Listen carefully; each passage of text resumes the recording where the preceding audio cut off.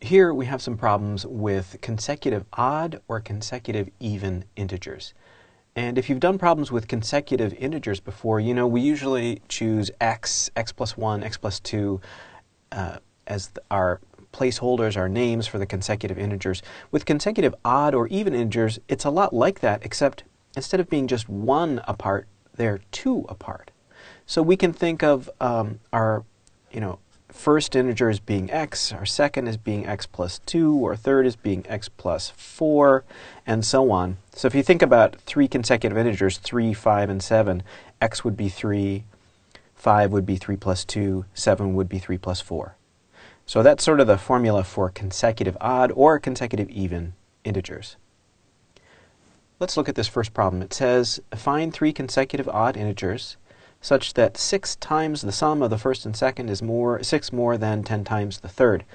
Okay, let's take this a piece at a time. First of all, this is our first, our second, and our third. So we've got those defined.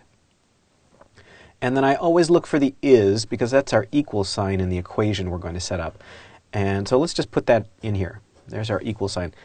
And let's look at the left of the equal sign first. It says 6 times the sum of the first and the second. Well, the first and the second are these two. The sum of the first and the second is x plus 2. And then 6 times that would look like this, 6 times that whole quantity. All right, now let's figure out what's on the right of the equal sign. That is 6 more than 10 times the third. Well, the third is x plus 4. 10 times the third is 10 times that. And then 6 more than that is just plus 6. So that's what the equation needs to look like for this one. Let's see if we can crunch out an answer here. So we can combine some like terms. X plus x is 2x.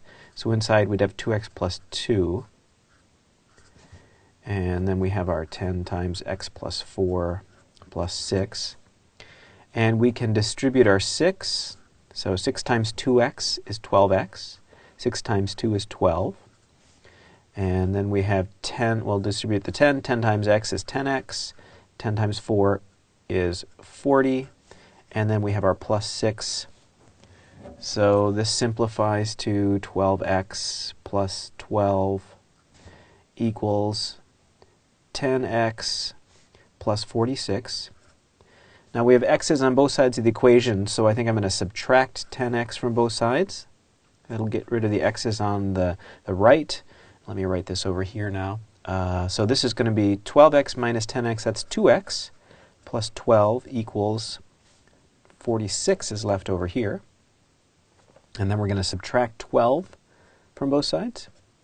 So we're going to get 2x equals 34.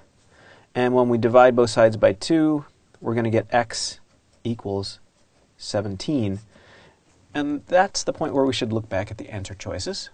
So this one's got 17 in it, and this one's got 17 in it, but this one's not consecutive integers. It should be 17, 19, 21. That's exactly what we have in A. Or consecutive odd integers, I mean there. All right, let's try one more. Here, a little more work. We have to find 4 consecutive even integers. So let's just set them out again. So the first, the second, the third, and the fourth. So the first we can call x. Since these are consecutive even integers, they're going to go up by 2 each time. So x plus 2, x plus 4, and x plus 6. Okay, so those are first, second, third, and fourth consecutive even integers. And then it says the sum of the first and third, if the sum of the first and third is multiplied by 5, the result is, there's a couple is's in here. This one, the result is, that's our equal sign. So let's figure out what's on the left of the equal sign. If the sum of the first and third is multiplied by 5. Okay, well the first and the third, the first is x.